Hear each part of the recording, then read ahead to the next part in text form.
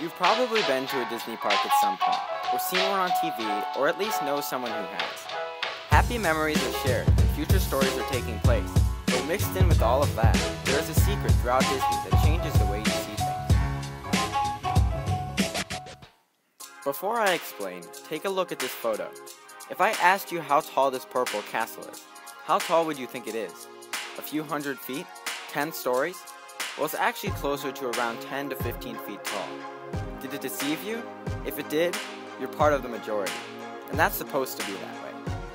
Disney uses a way of building that changes how you perceive the buildings you see and makes it look different if perhaps you saw it with a person standing by it.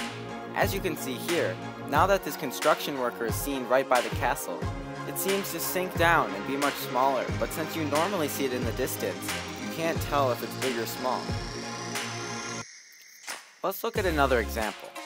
Here you can see a replica of the Eiffel Tower in Epcot. I'll give you 5 seconds to guess how tall that is.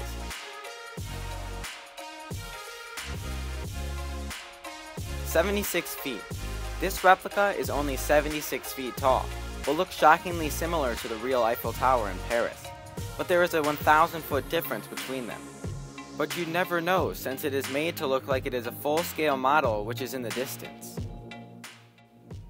With over 150 million guests annually, Disney parks worldwide share a common secret. Within the walls of the various parks, there isn't much space, so Disney resorts to tricking your eyes and deceiving your brain with clever buildings.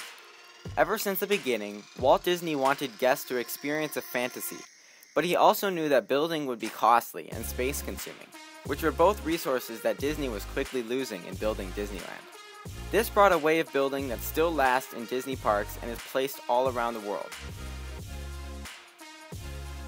It's actually simple, but it is very powerful. When Disney and other companies are building, they make the building get smaller when it gets higher, like on Cinderella Castle. The windows get smaller as you go up, or even certain aspects get larger, like the window in America Pavilion in Epcot, which makes it look like it is 2 stories, when it is really 5.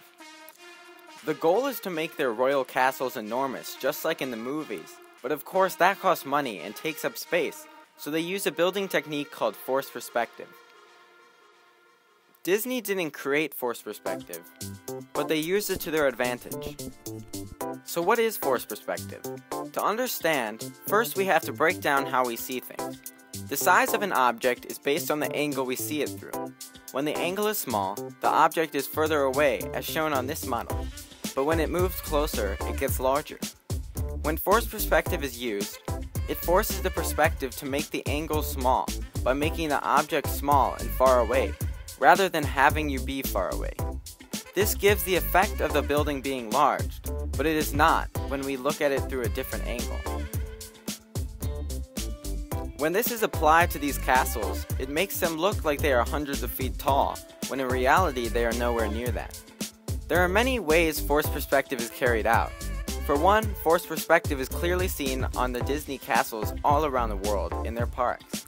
As you move up the floors, you may notice that the windows get smaller and smaller, like I mentioned on the castle, and also on the buildings on Main Street, USA.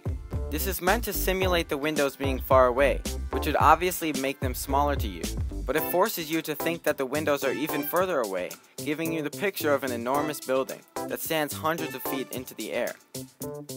Another way is used where a 5-story building looks like it is 2 stories by making the windows larger to make them look closer to you. Forced perspective changed the game and is still used today throughout the world in all types of areas. Now it's just for you to find.